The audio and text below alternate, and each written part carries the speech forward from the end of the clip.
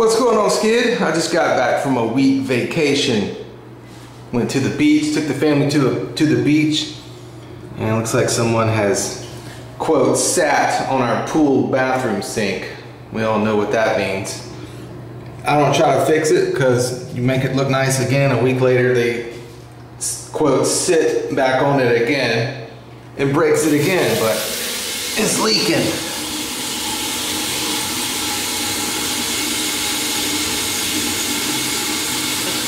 When it came off the wall, it made it leak.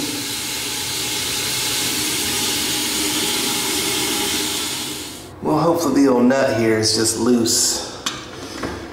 Just need to give it a little tighten. Oh yeah. As old Steve Lavey would say, loose as a goose. Loose as a goose, mama.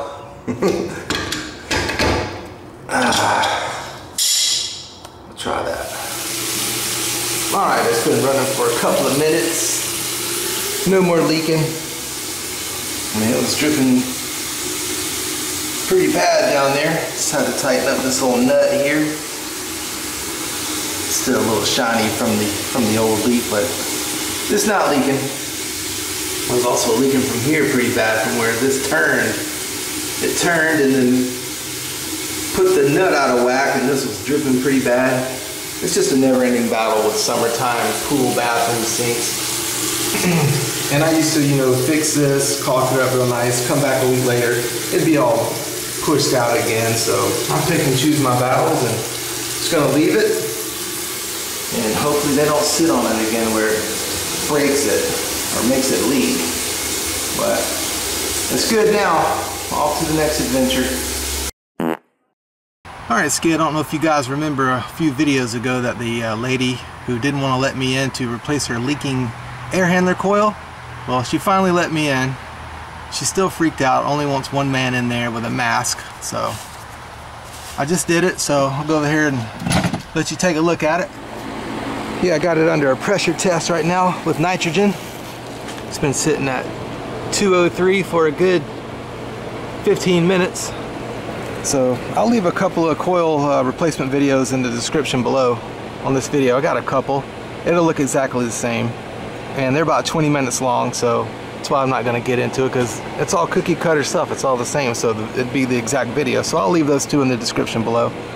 But anyway, I pumped the unit down, meaning I put all the refrigerant into the condensing unit and replaced the coil. And it's been sitting at 203, so I'm pretty confident here. I'll go in there and show you my braze. And here is the old coil that I took out. It's all dirty. And it was leaking. Where is it leaking? Right there. Right there. They usually leak here where the aluminum meets the copper. Like right up in here. Some people say, well, why don't you just braze it with aluminum? I mean, the coils are under warranty. They're free, so might as well just replace it. And there's the new coil. There's my braze. It's pretty tight. You just kind of do what you can do. Pretty tight. This is the bubbles. No bubbles, no troubles. Didn't see any bubbles. But look how kind of came a little dinged up. A little dinged up from Goodman. I put some tabs in the drain. But this is the new one. I'm about to release the nitrogen and put it all back together. Pulling a vac. I want to go to 300 microns. We're almost there. I put my micron gauge right here where the yellow hose usually goes. It works for me. Got some out here that I did years ago, exactly like this, that are still going strong.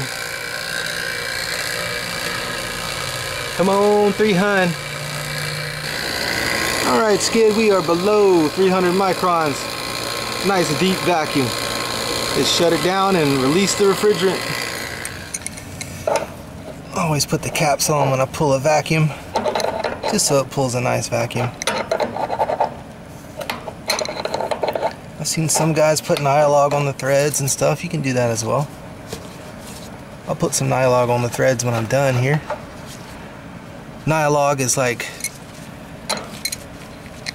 Teflon for HVAC, for refrigerant. I've got it on my website, on the tool parts of my website if you want to go get you some.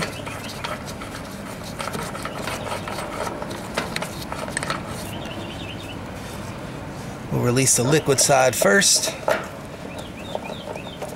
and this will bring us up to positive pressure. As you can see, we're under negative pressure. Once we release, it will bring us to positive pressure. Still under a vacuum, so it's negative. There we go.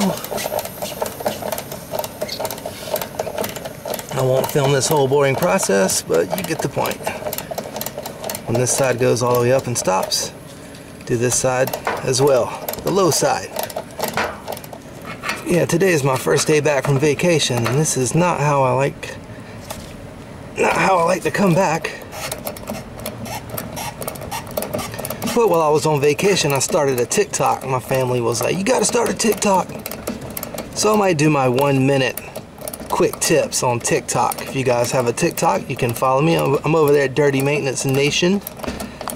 TikTok, Dirty Maintenance Nation. I'll do probably all my drain clearing and my little one minute dirty maintenance tech tips over there, or something like that.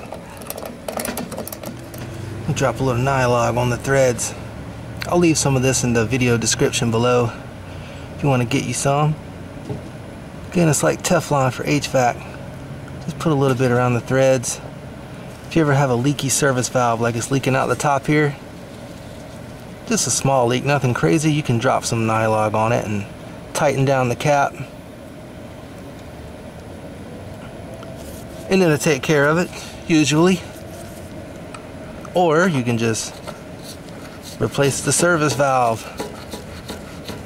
sweat it off, and solder a new one on.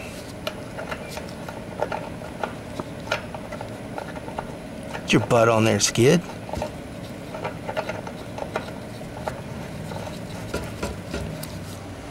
Alright, we're back up to positive pressure. Got my tank hooked up. 410A, you gotta turn it upside down. Bleed the line, get the air out. And we are ready to turn the system on and give them a good superheat.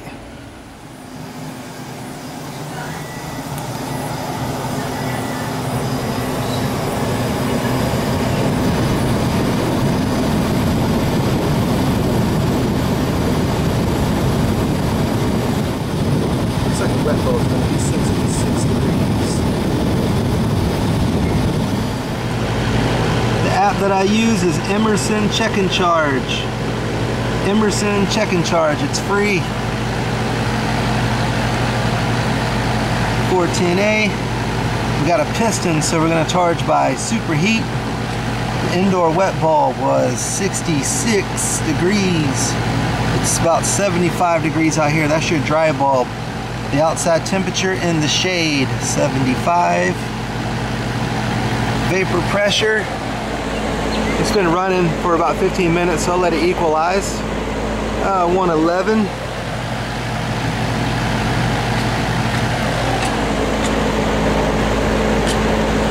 $112, we'll go 112.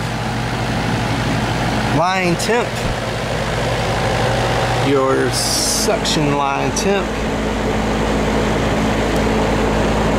74 degrees.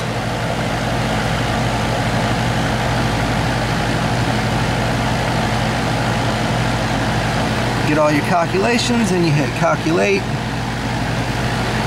Current superheat 37. Recommended, our target superheat 21. So add charge, saying add Freon. So I'm just gonna bump it up a little bit till I get a 21 degree superheat. See, the superheat right now is 37, so we got to bring that down.